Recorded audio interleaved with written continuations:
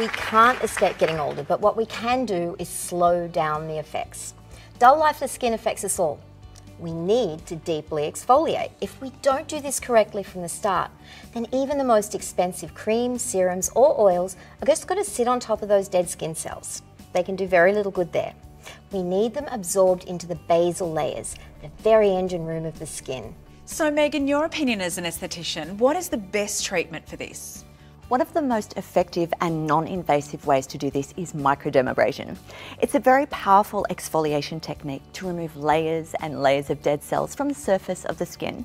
So in my opinion, there is nothing else that compares to it.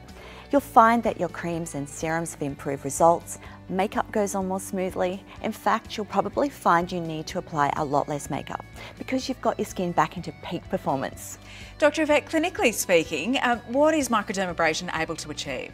Ros, I advise my patients to have microdermabrasion for the treatment of fine lines and wrinkles, sun damage and age spots.